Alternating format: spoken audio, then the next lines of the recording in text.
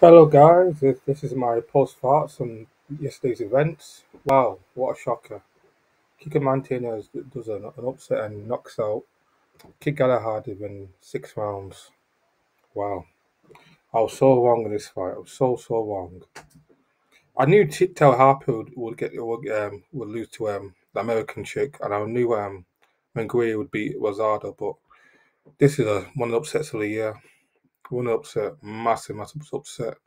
Because really, Galahad was winning the fight apart from to the fifth round. We got knocked down the first time towards the end of the fifth round. Then they made it back up. They made it to the sixth round and got knocked out, viciously knocked out, concussed. You need oxygen. You need doctor assistant to help him get back up. Wow, wow. Shot winners champion. He seems that him and just wanted to oscillate with their opponents, and they both paid the price for it. Both paid the price. It's like rivals sort of going a similar path and getting similar results because Josh avoided Galahad and thought that Lara guy got knocked out. And I think same with Galahad he thought took an easy opponent with Kiko Martinez or a veteran, but definitely passed his best and got over 10 defeats and just knocked him out in the sixth round. Wow. Is a rematch close? Is a rematch close? Rematch, sorry. Trying to get my words together. There's a rematch clause in the contract, so he has no choice. He has to win the rematch.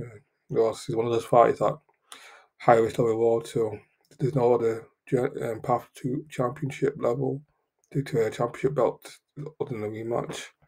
Do you think he wins? If he can make weight, fine. Like, I think the weight drain was a massive, reason why he lost the fight, especially by knockout. And well done to Martinez, been a great and one of the best.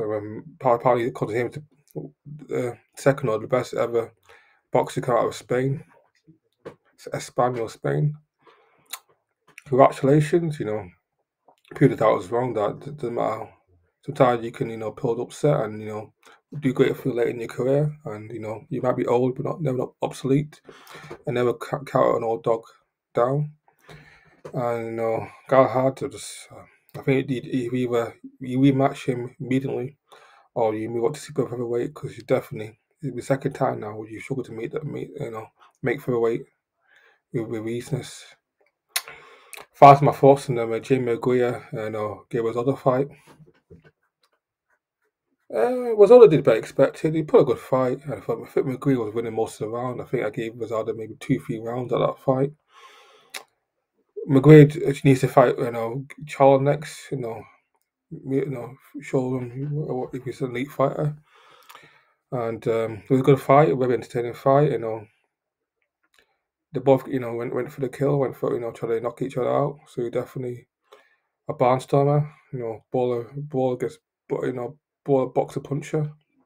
McGregor, the more skilled technician, and Rosado, the limited baller, although baller with heart. Very entertaining fight.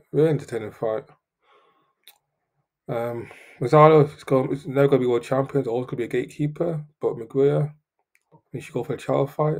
Can he beat him? 50-50, we shall see. Overall, good night boxing for Saturday night. Good Saturday night boxing. Especially that knockout. Upsets of the year. What's more upset? Galahad losing to Martinez or Warrington losing to Lara? I guess Warrington losing to Lara because Lara was a pretty nobody, was Martinez the former world champion and had some, leverage to him. So definitely Lara's more known fighter. Anyways, guys, thanks for listening. You take care. Bye now. Till next time.